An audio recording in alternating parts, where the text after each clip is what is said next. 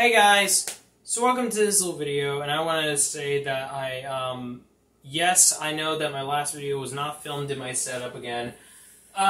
So I want to say that that I haven't done a review in quite a bit. I really have been wanting to get a review done on another tech device.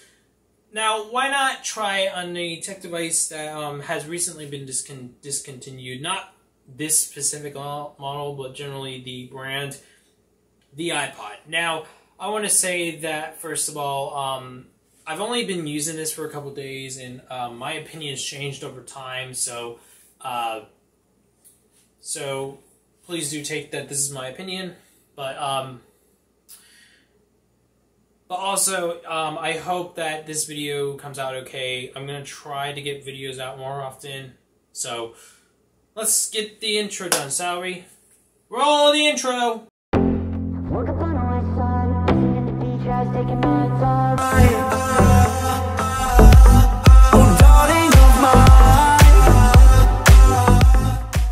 Okay, so the iPod, which I will be talking about, is this third generation iPod. Now, I won't be just talking about this iPod. I will also be talking about the fourth generation iPod, specifically the monochrome iPod.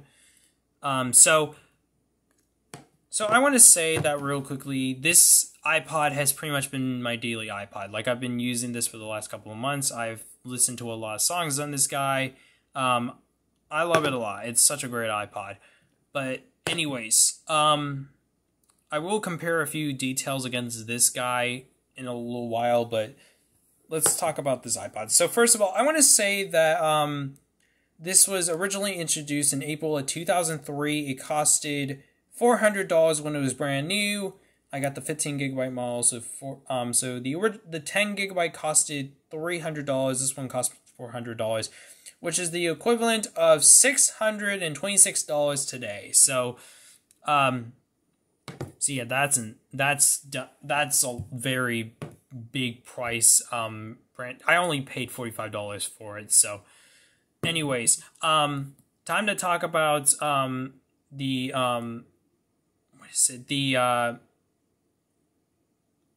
look around it. But first of all, we've got a hold switch, which, if it will focus, hold switch, headphone jack, and the remote input. So this got you the abilities to be able to plug in any like accessories, like an FM radio transmitter, or maybe even a remote to be able to control the iPod without taking it out of your pocket. And then we've got this little port on the bottom, which is the 30-pin connector. This was the very first iPod to come with the 30-pin connector, and this was a big change since the last iPod used FireWire 400, which is this port right here on both ends. Mainly because now the main reason that they chose FireWire mainly because it's fast and it can charge devices. It provided power. Now the nice thing about this port is that it can sync over USB. So pretty much this could sync up to Windows machines, which, by the way, this was the very first iPod to be officially supported on iTunes for Windows. But unfortunately, due to USB not having enough power, you have to charge it over FireWire, which is pretty much this cord right here. And you had to buy a power brick, which is pretty much this. The nice thing is that if you were to travel, it's multi-voltage, 100 to 240 volts. So you can just replace this. You can replace it with a different plug, and then you can charge this anywhere. Anyways, onto the iPod, which first of all, you will notice that it has a monochrome display, which has been very common on the iPods until the fourth generation iPod, which is the iPod Photo. This is a monochrome iPod as well. But anyways, Another thing which you will notice is the backlit buttons for the controls. You've got skip, menu, well, no, skip back, menu, play pause, and skip forward.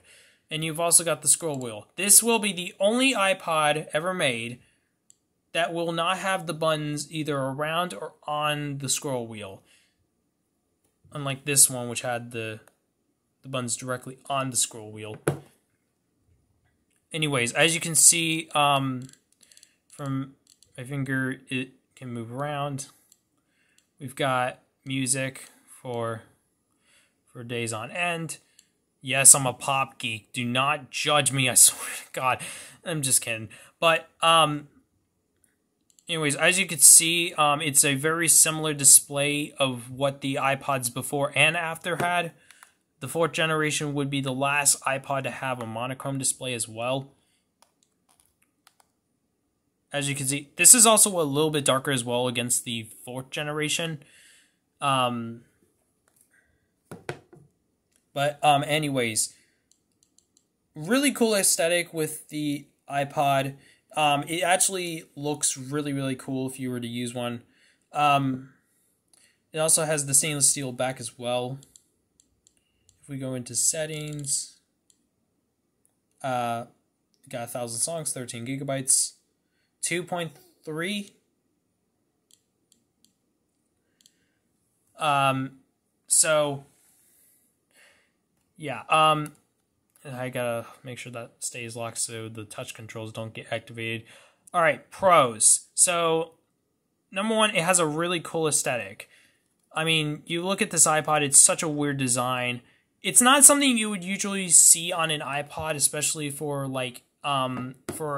even for Apple. The touch controls was such a weird thing. Like, there was no physical buttons. It was just touch. Now, I think this is... Okay. Anyways, I think this can be some advantage for being somewhat water resistant, but I'm not sure. Please do not try that with your own iPod. And if you do not blame me. You're the one that did it. Yeah. Anyways, the touch controls are something that that would continue, but not like entirely. This would be the only iPod that had this design with the 4 buttons on top and the actual scroll wheel on the bottom. Now, this also has a higher frame rate screen, which I'm going to get a song which has a very long title. So what's a song which I know which has a very long title? So I'm going to go all the way down to, okay, let's do Louis Thompson. Don't worry, I'm not going to play any of this music. I just want to demonstrate the screen. So yeah, as you can see, it does come up and it, you can see it. Now I will do the same thing with my 4th gen. Oh, oopsie. Yes, I do listen to Blink-182 if any of you are wondering. So it's the same thing. There we go. Okay, so as you can see, yeah, you can tell that you can't really see on this one. But if you were to compare it, it's very much more jittery on this one. This one is more or less smoother. And also, it doesn't just stop as well. It keeps going as well. Now let's talk about the cons, with this iPod. So first of all, this iPod, which I've had a few small experiences, and this is unfortunately something which I commonly do. Sometimes, if I start a song, so let's just say I do the song, let's go for I can't even speak right now. Let's go for Machine Guns Kelly's My Ex-Best Friend. And as you can see, even if I pause it, okay, so that didn't work. But, okay, so let's do, okay, so I need to find artists which I know without a doubt it won't do. So, if I pause it, and for some reason it won't do it now. But oh, it just came up. So what basically was happening is if I pause the song, it'll show up, it says 0, but it will continue to play. Now for a good example, so let's just do the same thing. Let's just do Olivia Rodrigo. Yes, I know that a lot of you are cringing for Olivia Rodrigo, but as you can see, if I start playing it, it won't do the same thing. It'll just it'll pause immediately. That's something which I like to do. Like, I like to pause the song before it even begins, which because maybe I don't want to listen to it immediately and I want to save it for later. If I pause it on this iPod, it won't keep it paused. It'll just keep playing it. Now, if any of you are wondering what that problem was with the song of how I pause and it'll keep playing, so I'm just gonna demonstrate it. So I've got a song here. Watch. So, and just to prove it's not like a small thing either, so I've got, if I can keep the brightness, so I'm gonna go up to, let's just say I go to Synth Call and I go down to Crawl.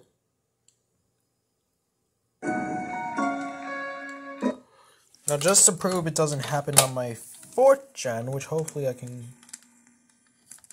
plug in with no problem. So, sorry it doesn't,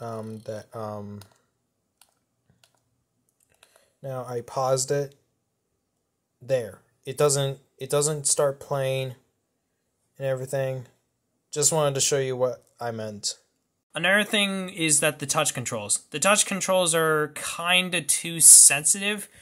Now, I'm gonna give a really good example. So please, so I'm gonna take this iPod's back and just,